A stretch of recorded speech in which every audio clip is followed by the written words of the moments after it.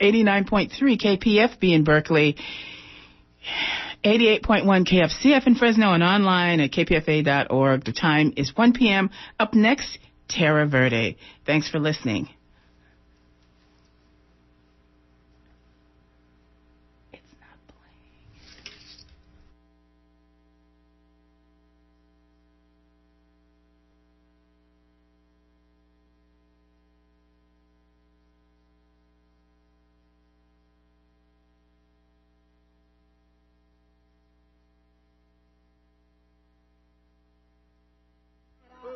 From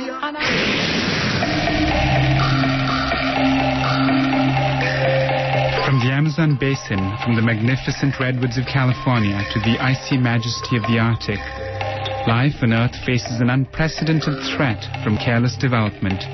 Join Terra Verde over lunch today to find out about the unfolding future of the planet.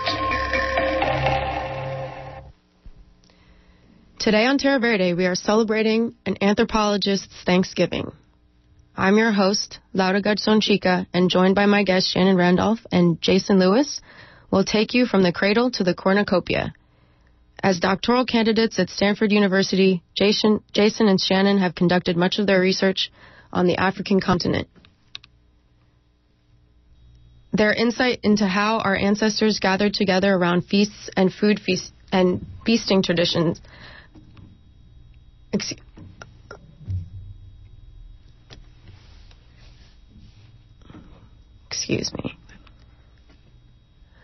Their insight into how our ancestors gathered together around feasts and how feasting traditions continue to shape our relationship to the environment today is fitting food for thought for this harvest season.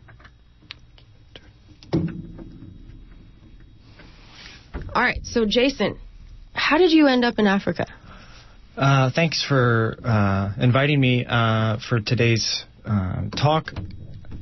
I got interested in human evolution in general as a kid. I started at 13, becoming very interested in this, reading books about it, and trying to go to college, go to grad school, and study human evolution.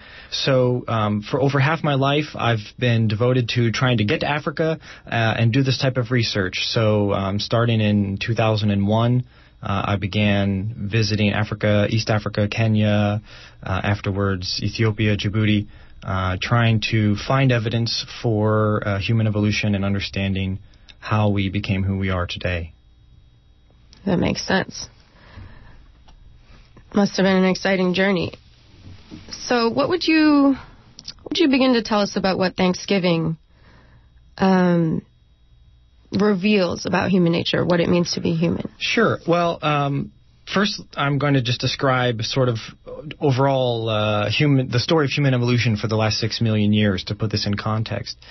The last common ancestor between humans and chimpanzees lived in Africa about 6 million years ago. And at that time, the great apes were just sort of living in a big fruit bowl. They had a lot of food available to them all the time, and there wasn't a lot of seasonal variability. Food was generally available throughout the year. Our early ancestors, Ardipithecus, Australopithecus, from about 5 million years ago to 3 million years ago, lived in essentially the same type of lifestyle, in a fruit bowl. Starting about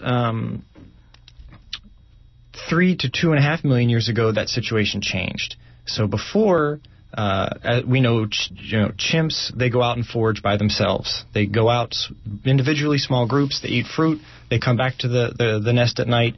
There's not a lot of sharing going on. Starting 2.5 million years ago, we see evidence of our ancestors. So this is the beginning of the genus Homo. We have the first stone tools coming in at this time. And this is also the same time we see an increase in seasonal variability.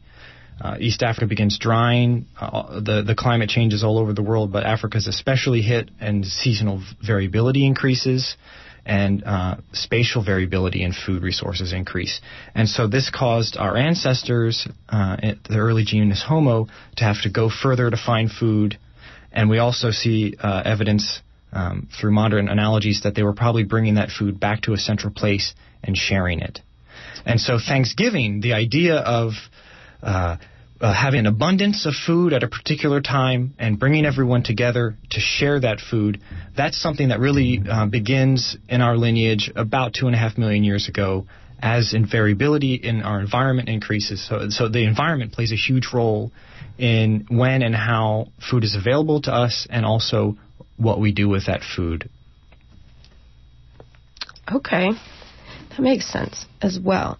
So Shannon, what is your story? How did you end up on the motherland continent?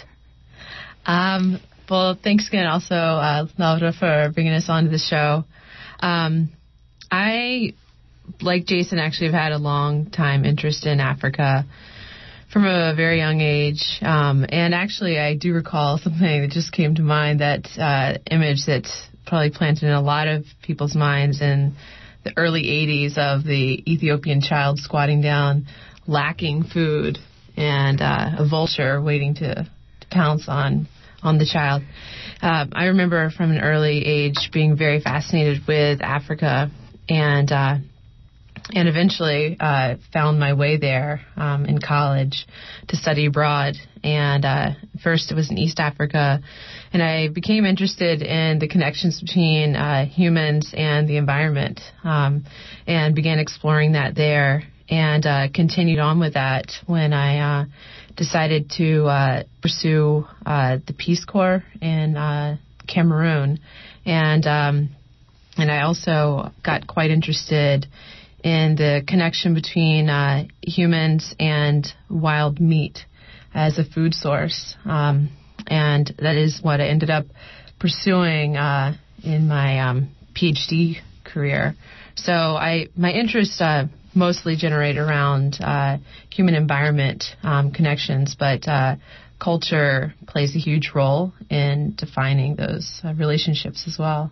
Mm-hmm.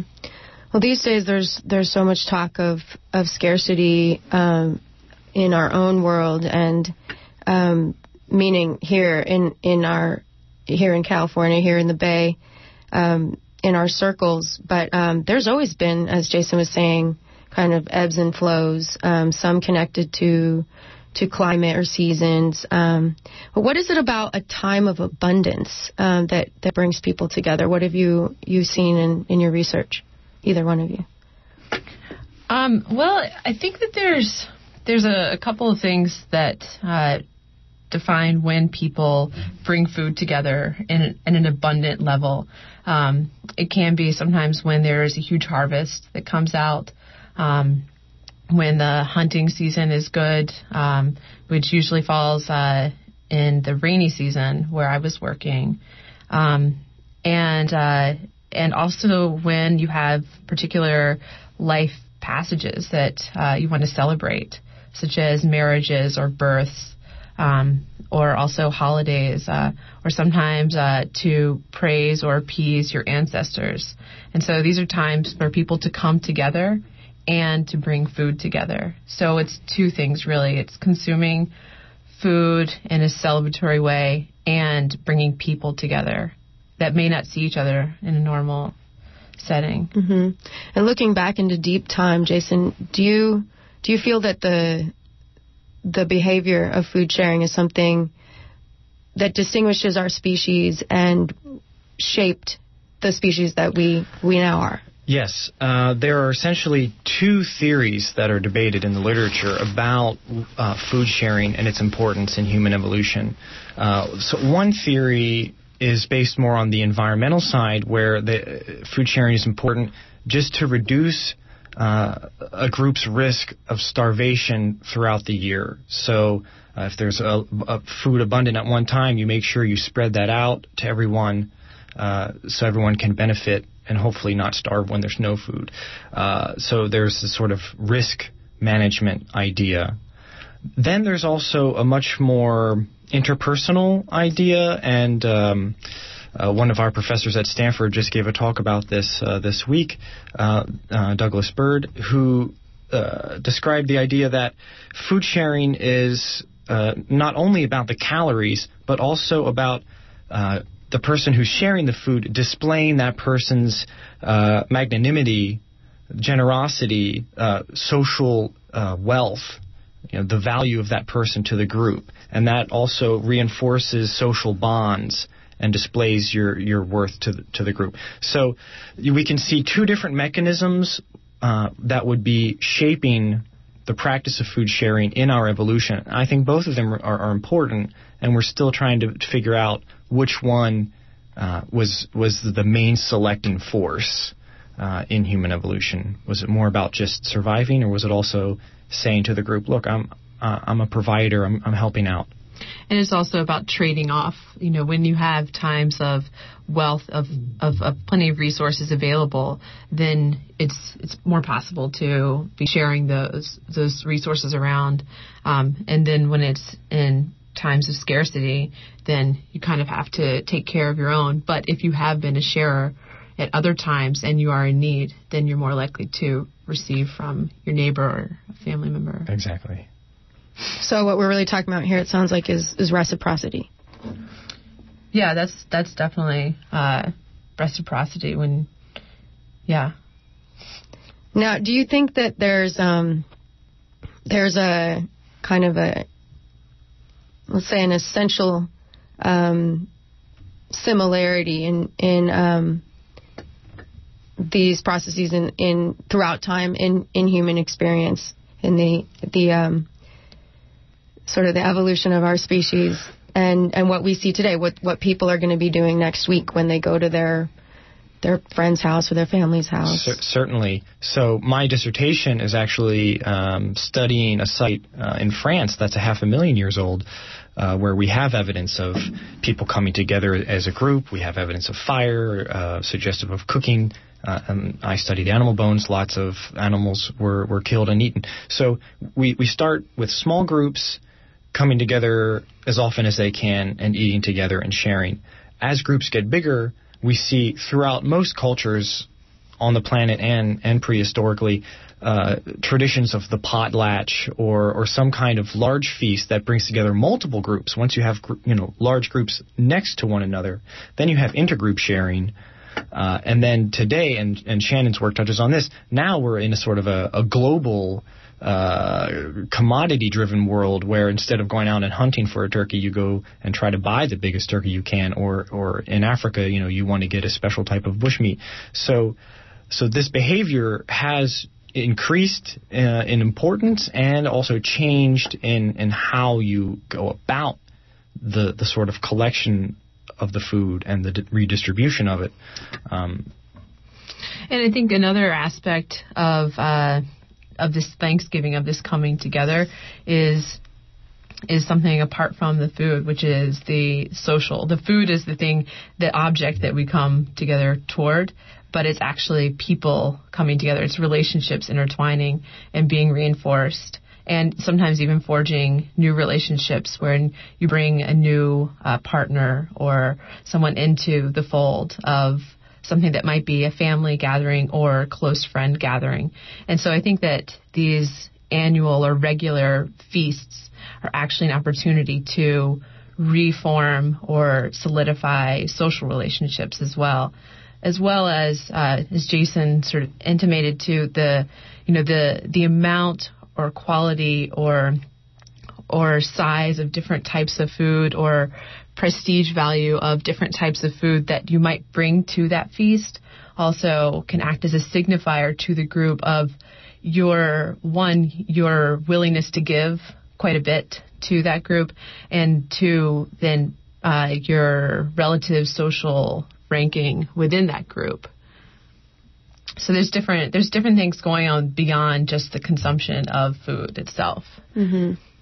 Now, I'd like to hear a little bit more specifics about what you've seen and where exactly you were, Shannon, and then we can get into hopefully the factor of what commercial or market relations can bring about as far as these relationships go when money comes into the picture.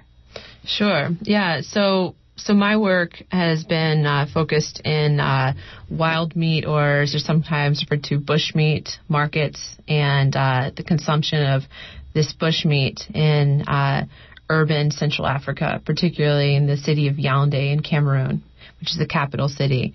And this bushmeat can include anything from a porcupine to something like a squirrel, all the way up to large mammals, and including gorillas, chimps, elephants, buffalo. And so there's a wide range, and you have people who are consuming this in urban Central Africa as they might consume any other meat source because of economic reasons. But what I found was unique in the Cameroonian context is that actually domestic meat is generally cheaper than the wild meat options. Mm-hmm. And so there's something else that's going on driving most people to consume, is what my assumption was when I went in to look at this. But what I found is there still is that wide spectrum. There still are poor people purchasing this type of meat, and wealthy people also purchasing crocodile and these high value rare meats like a gorilla occasionally, or an elephant meat. And usually that would be for a special event. So not something necessarily just like Thanksgiving, because you don't have Thanksgiving, but another special event, a wedding, like a politician might want to purchase some very rare meat to display at his daughter's wedding to show that he had the capability to buy this and to access this. Right. So food sharing in that context becomes politics, yes, in a sense. This is Terra Verde, a weekly environmental talk show on 94.1 KPFA and KPFB in Berkeley, or KFCF in Fresno. On our show today, we're exploring Thanksgiving through an anthropological lens with Jason Lewis and Shannon Randolph of Stanford University. And what we're starting to talk about now, it sounds like, is potentially perhaps a case of over-harvesting or over-hunting. What is the ecological impact? This also applies, of course, to Jason's work and the history of humanity in more deeper contexts. Well, it's very interesting. The human consumption of animal products, as I mentioned, probably really intensified 2.5 million years ago. And by around 2 million years ago, we also see the first humans leaving Africa, which means they're expanding their range. Now, why would they be doing that? They might be doing that because they're pushing intensely on the resources in a particular area, and therefore have to either leave that area, or they're pushing so hard, they're reproducing so much, the population increases and has to spread to new areas. Also, this is an interesting theory that's been proposed by Professor Foley in Cambridge, that they were accessing meat by scavenging from other large carnivores, and so they would end up following the ranges of carnivores such as lions or leopards, and expanded out of Africa that way. So we see intensification, we see expansion of human ranges, and then, of course, the most extreme and classic example in human evolution of pushing too hard on resources is the idea that about 10,000 years ago, humans caused megafaunal extinctions across the globe.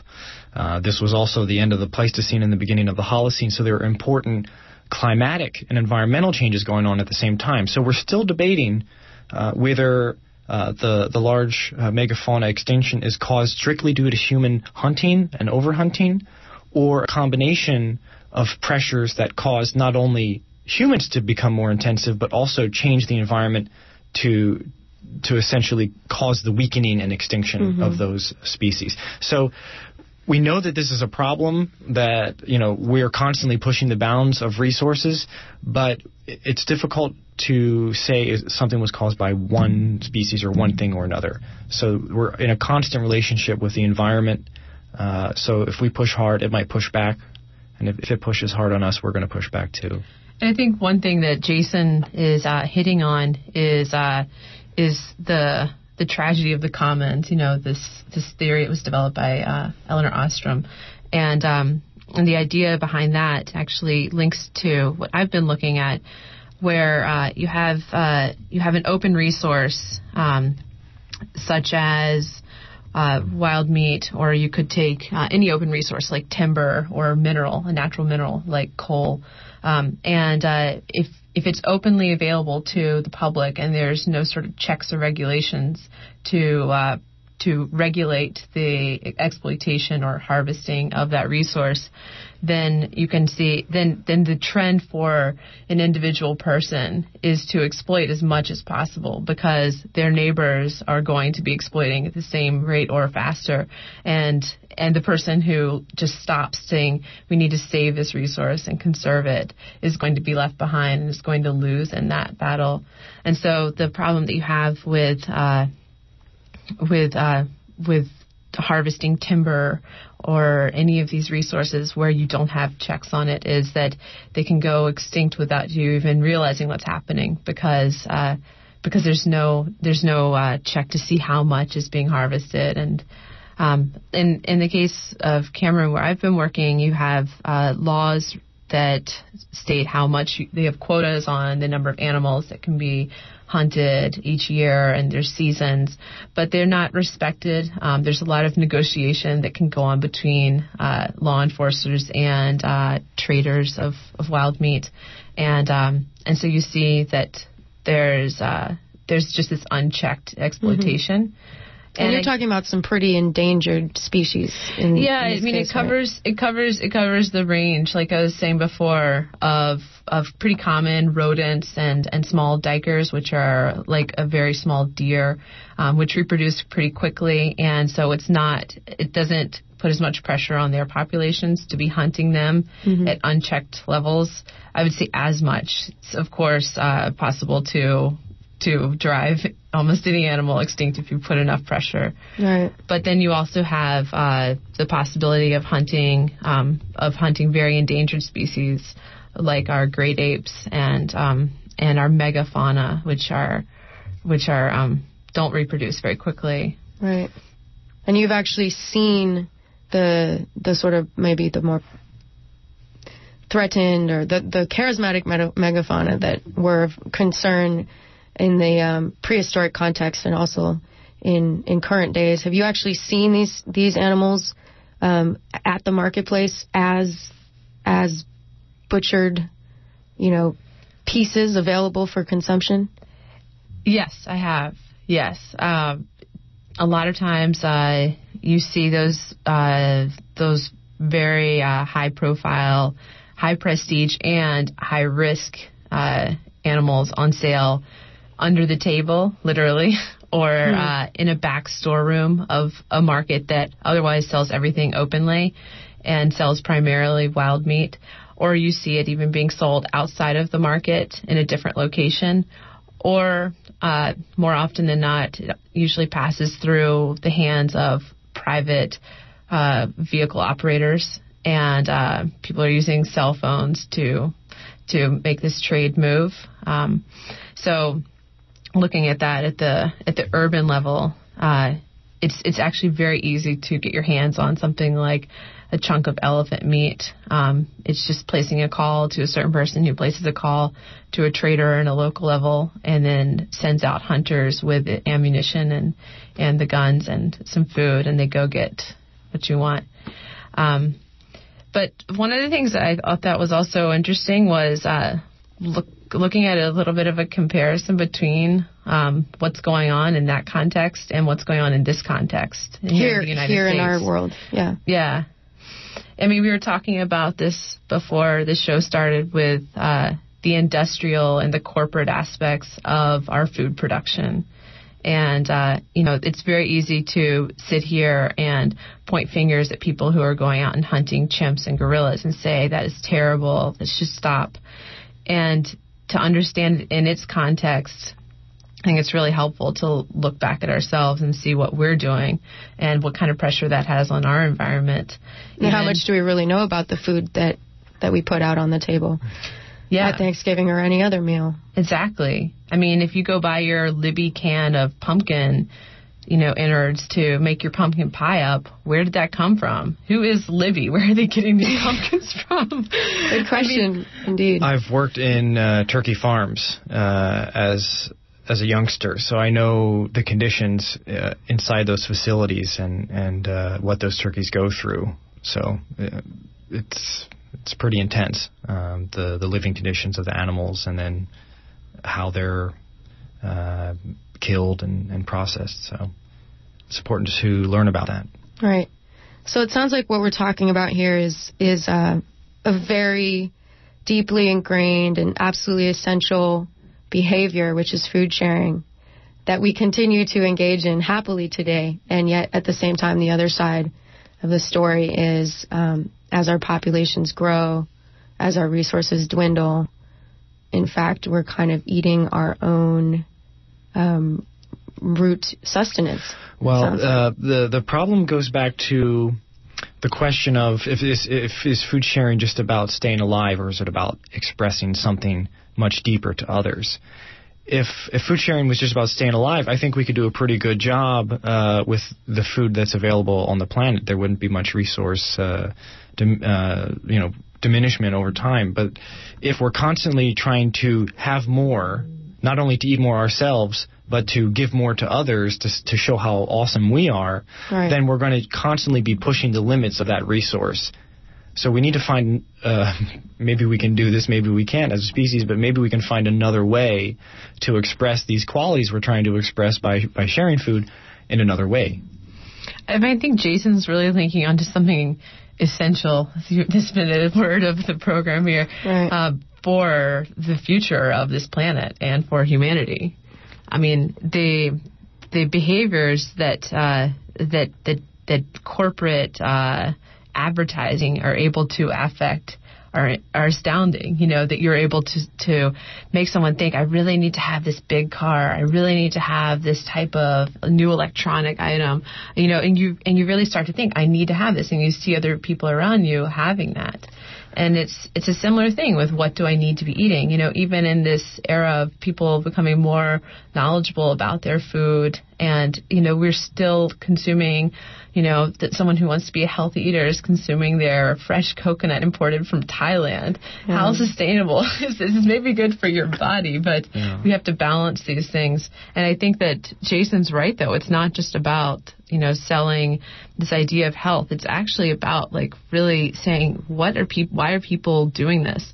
And if it's to gain social status, then we need to find something else that you can replace that social status marker with. Yeah. If food sharing evolved in our history as a way to deal with variability in food availability, that's understandable. But now, in the Bay Area, it's not like there's a period of the year when we can't go into a grocery store and get whatever we want. Mm-hmm. And so having a Thanksgiving tradition about bounty and sharing in our society is a bit strange. We need to kind of refocus what that's about. Yeah, we should think about it, and we'll leave you with that. And I do hope that you enjoy your meal next week, all you kind listeners. But think about our ancestry and what we're doing on this planet. Many thanks, Jason and Shannon, for coming in to Terra Verde today. Join us again over lunch between 1 and 2 in the afternoon on Fridays to hear more about the unfolding future of the planet.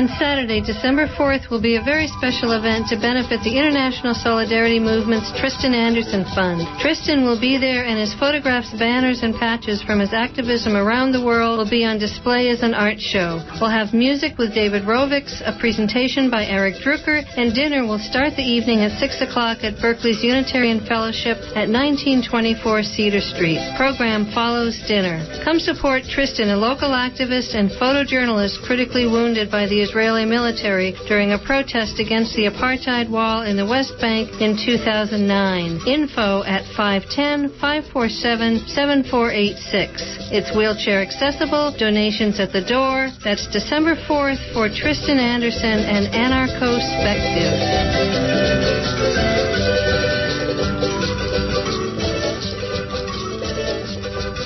Good afternoon. You're listening to 94.1 KPFA in Berkeley, or